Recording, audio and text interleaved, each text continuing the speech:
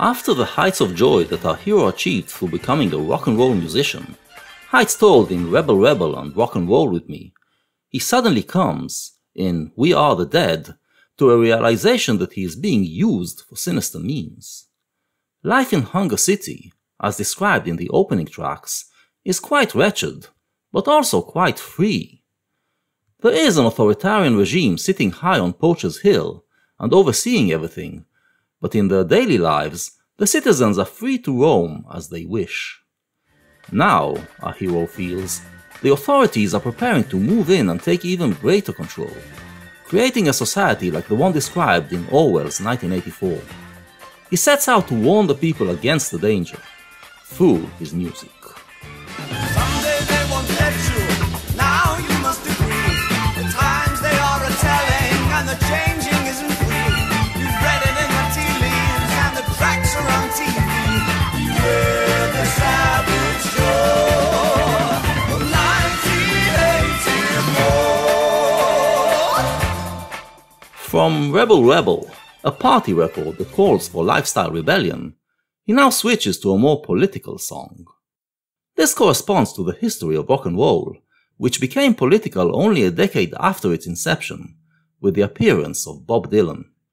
And Dylan is indeed invoked, but then cut up. In 1963, he warned those in power that the times they are changing, and the people are rising up to express themselves and form a better world. In Bowie's paraphrase, the times are a-telling, and they are telling that the changing is not an expression of freedom, but is imposed from above, and that it is a change for the worse. Reversing the direction of Dylan's warning, he is not warning the authorities that the people are rising up, but warning the people that the authorities are rising up. He further warns us that soon we won't have the freedom to resist it, and we must wake up to the danger now, because we can already see the signs of this new world order. What will this new world be like? It will be like Orwell's 1984, where every action of your daily life is dictated by the authorities. The image used for the warning, Beware the Savage Jaw, keeps the dog theme going, and also expresses the realization that the dogs will be part of what brings about the change. Meaning that the rock and roll of the Diamond Dogs, presuming to be a rebellion against the system, will actually be used by the system to advance its authoritarian agenda. They'll split your pretty cranium and fill it full of air and tell you that you're 80, but brother, you won't care. You'll be shooting up on anything, tomorrow's never there. Beware the savage Joe of 1984. Now he tells us in more detail what this new order will be like. They'll split your pretty cranium and fill it full of air. The all-powerful authorities, using a combination of advanced technology and complete control of information, will turn you into an imbecile, unable to think for yourself and pose any threat to them.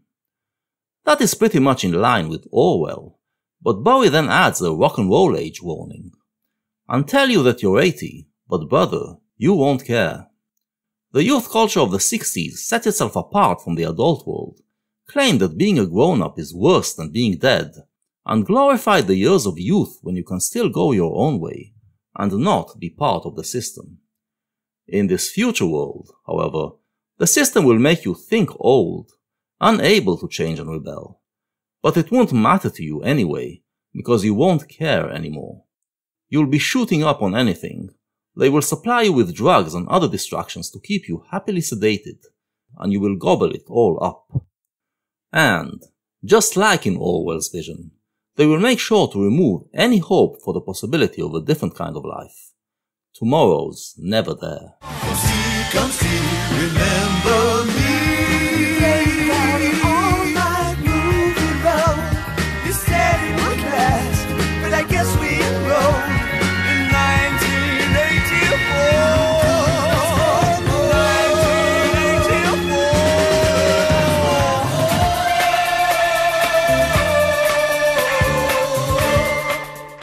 Now he sets his thought backwards, to when he was having fun with rock and roll and teen rebellion. Back then, he thought the fun would last forever, But now he finds out that he was just playing the part ordained for him by the authorities. He realizes now that he was actually already living in a 1984 world, a world where all his actions are determined from above, but until now the control was hidden. Now, his role is over, as the system has become strong enough to make itself manifest and overtly rule people's actions. He realizes that he had no choice to begin with, and he couldn't ask for more than those few hours of fun he got to enjoy. I'm looking for a vehicle, I'm looking for a ride, I'm looking for a party, I'm looking for a side, I'm looking for the treason that I knew in 65. Beware the savage year of 1984.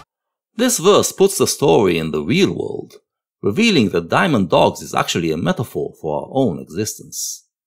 In the mid-60s, fueled by rock and roll, he knew the pleasures of partying, rebelling, joyriding, taking sides, and everything that makes a man alive.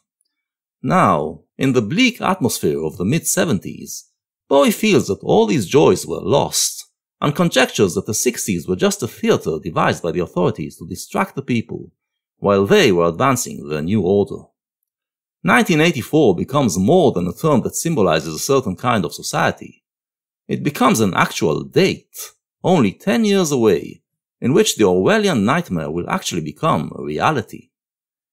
This is no longer rock and roll. This is a very paranoid form of disco. This is one of the earliest disco numbers. Disco was already happening for 5 years in the gay discotheques of Manhattan, but was still an underground phenomenon.